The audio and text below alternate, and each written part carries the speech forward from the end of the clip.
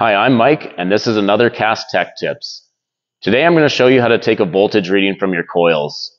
When we want to do this is usually after you've checked the resistance and everything's fine, but you still have valves that are either overfoaming or not opening.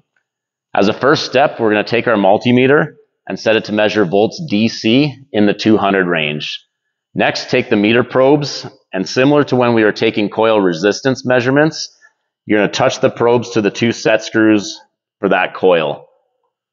The next part you'll need someone to help you out with, and you want them to press the fill button on the HMI while you hold the meter probes on those set screws.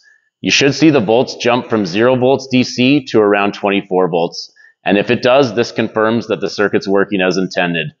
If you still have issues, give us a call on the support line. We'll see you next time.